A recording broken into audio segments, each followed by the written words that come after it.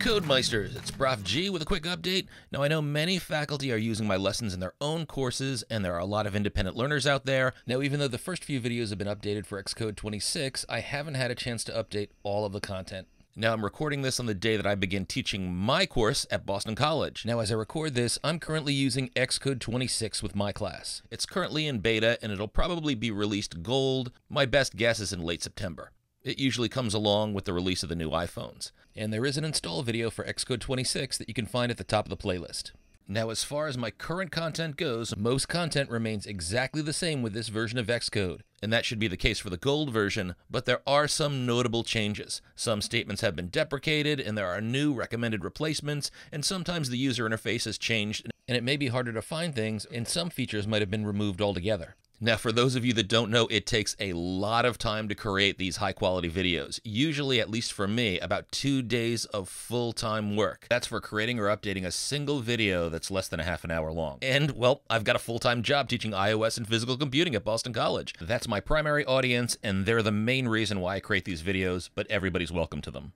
I haven't been able to update all of the 100-plus video lessons yet, but I will. Now, until then, I've created an open-access Google document that you can follow that offers information at each point in each video where things have changed. It also offers some additional useful notes like the terms that you should use if others are being deprecated.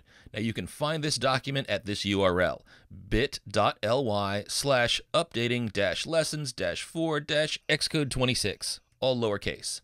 Now, I'll be updating that document as I go through the lessons this semester, but I'm also going to be recreating new lessons for the most noteworthy updates since the last time I taught this course. Also, I teach each Monday evening, so on Tuesday, I'm going to release the prior week's in-class notes and exercises on the course as a keynote slide deck in the open Google Drive that you can find at Gallagher.com. That's just my last name, remember there's a U in it.com. Feel free to check that out each week if you'd like, and faculty, you're welcome to use it with your own courses. Finally, if you're a faculty member teaching with my content, thank you. I want you to use my work. Now, unlike you might have heard from Mr. Beast, YouTube work for someone like me pays pennies on the dollar, literally. This is not a smart professional decision, but I'm old and I want to have a big impact in education, so I'm actually thrilled if you're using my content. That's what I want.